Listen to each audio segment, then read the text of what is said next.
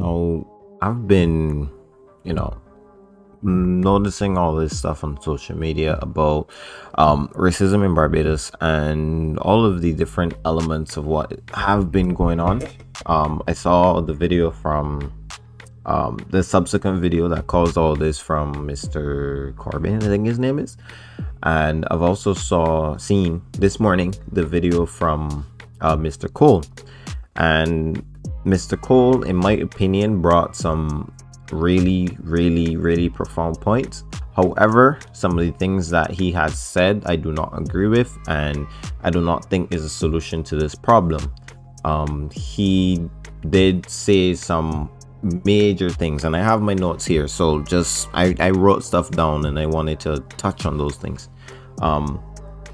He did say something that really struck with me, and that is, we are all enslaved by society. And I wanted to add on social media there because we are very influenced by social media as a society, and that shouldn't be a thing because there's not much individuality going on. And I wanted to share my thoughts and opinions, and yeah, so let's discuss this. You're free to disagree with me, you're free to whatever, you have that freedom. We live in a free country, so you have your freedom to disagree with me, but I just want you guys to see a different perspective. I want y'all to look at the problem logically, emotionally, and ethically, and really then judge how you really feel about it, because we need to understand all these facts. And these are my opinions. These opinions might be slightly ignorant meaning that without me having a lot knowledge. So with me having a lot of knowledge of all the situations that go on in Barbados, because I'm not God, I don't see all out. I don't have superpowers, so I can't see everything, any and everything that people go through. But this is just based on the stuff that I've seen myself as a mid-class Bajan, mid-class black Bajan, basically. So let's discuss. I think that us claiming oppression has greatly affected our society, because now we as black people are oppressing other people, and this is brought on by hate that has happened over 100 years ago.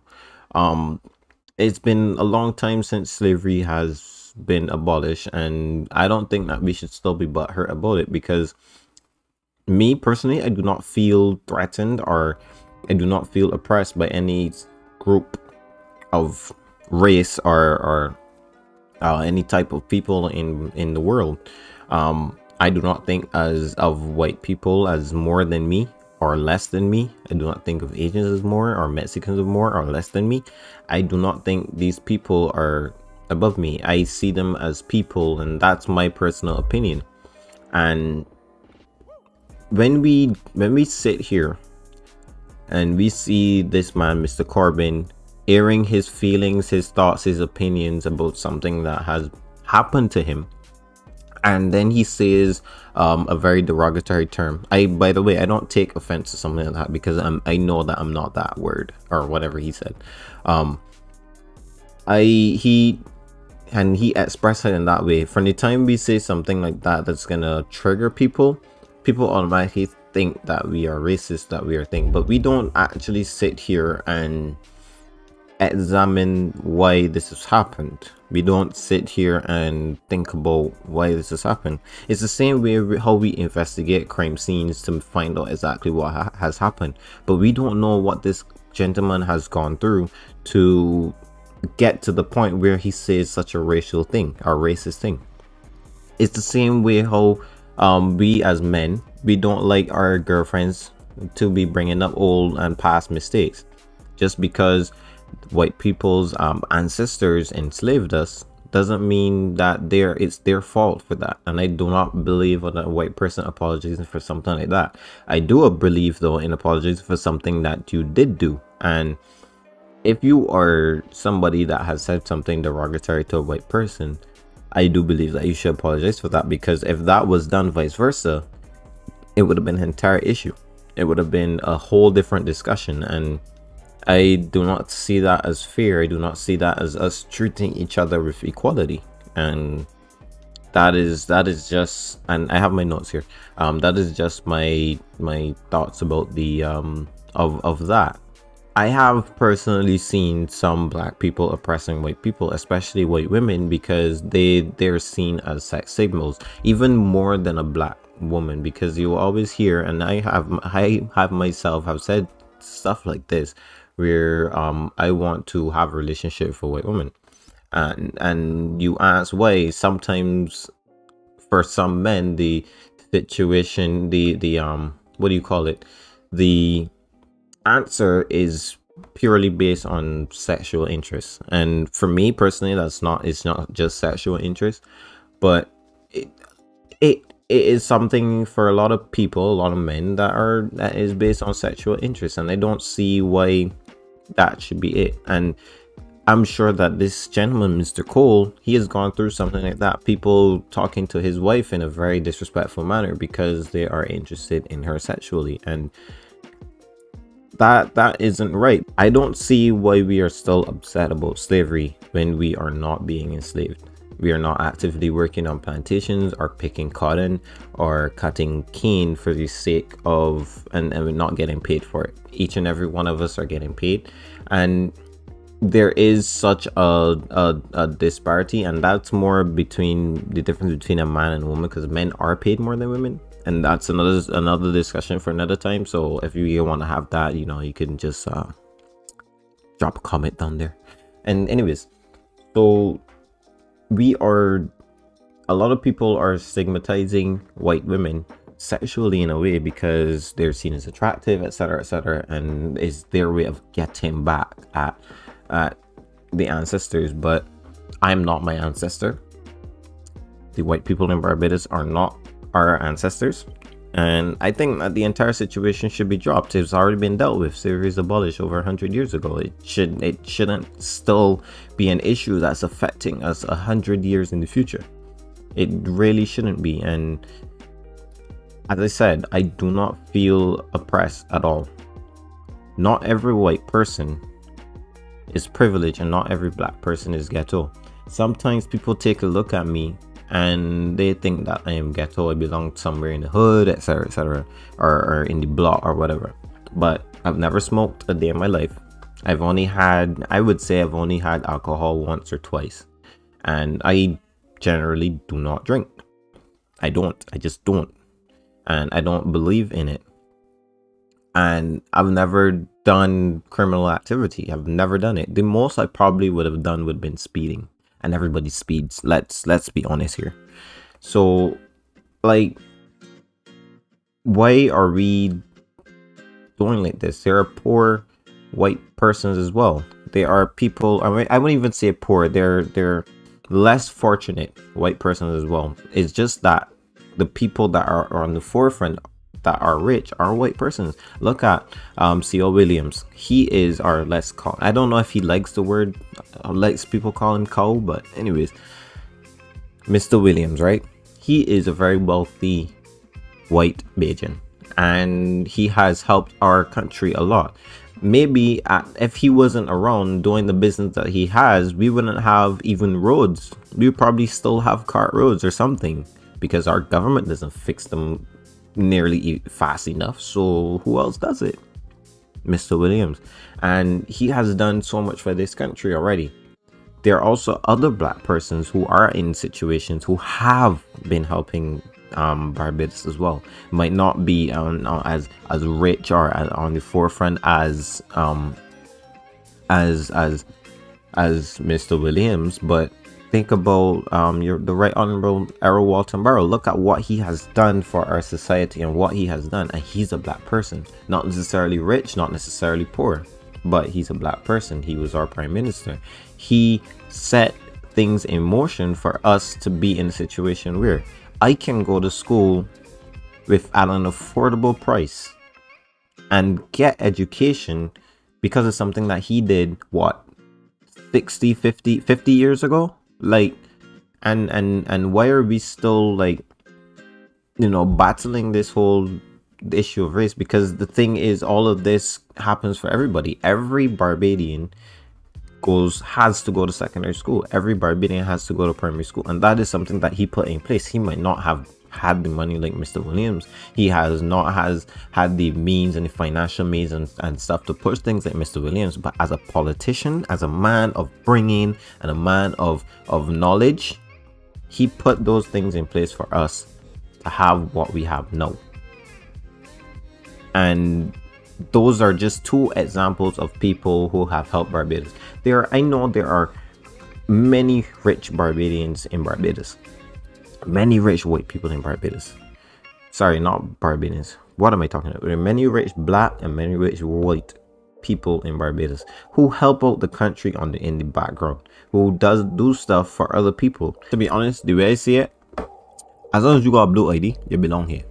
A blue or yellow ID, you belong here. That's honest truth. Because our Barbadian passport, you belong here.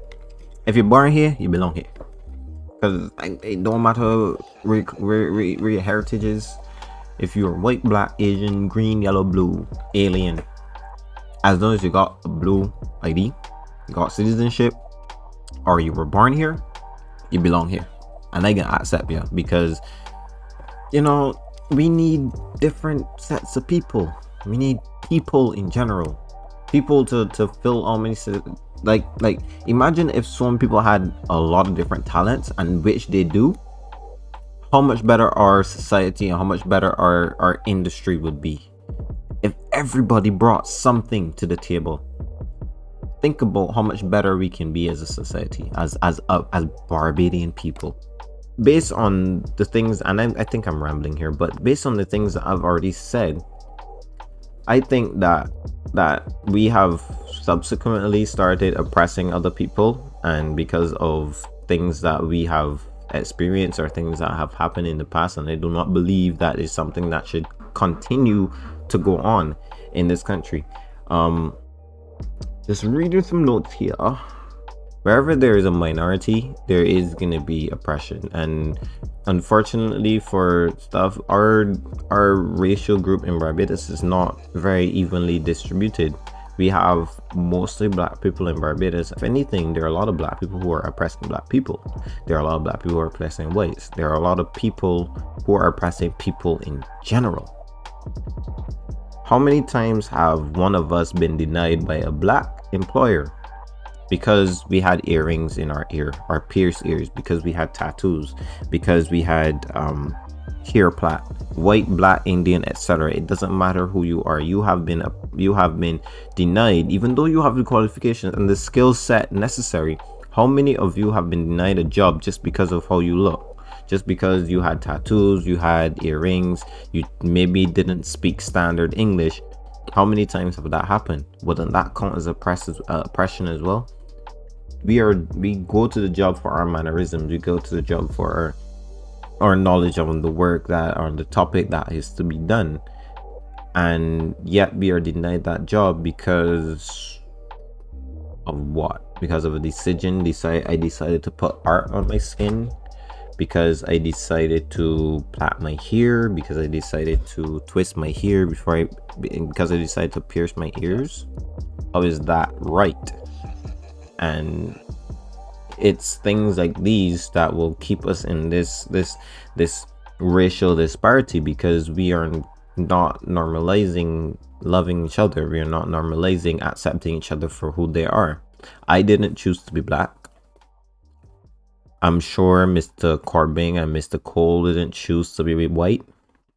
I'm sure that Mr. Vaswani didn't choose to be whatever ethnicity is.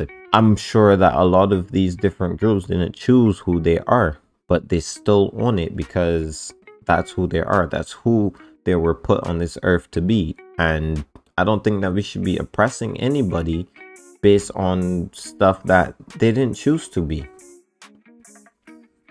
And I hope you guys see my point, and I hope you guys see and understand the perspective that I come. Maybe I could have done this video a little bit better, but those are just the kind of things that I wanted to bring out.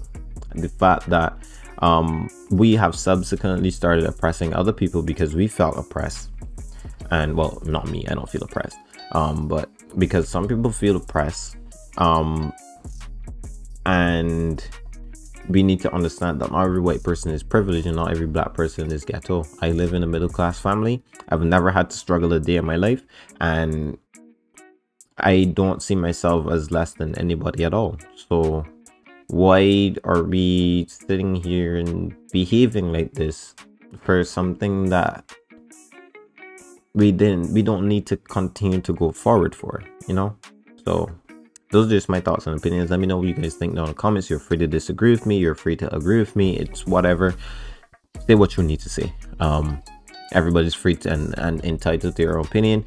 Our forefathers, white, black, Indian, whoever was there, fought for us to be free here today, fought for us to be equal, and fought for us to be, you know, have the freedom of speech and the freedom to think. So with that being said, if you see somebody who is being oppressive to somebody else, whether they may be white, black, or whatever, just let them know, you know, those things aren't right. Those things are not what we as a society should be going forward to, and that is gonna detriment the country in general later on, because nobody will want to do business with us. How many people want to do business with North Korea? I mean, maybe China does, but a lot of the rest of the world don't want to do business with them because of how they oppress people.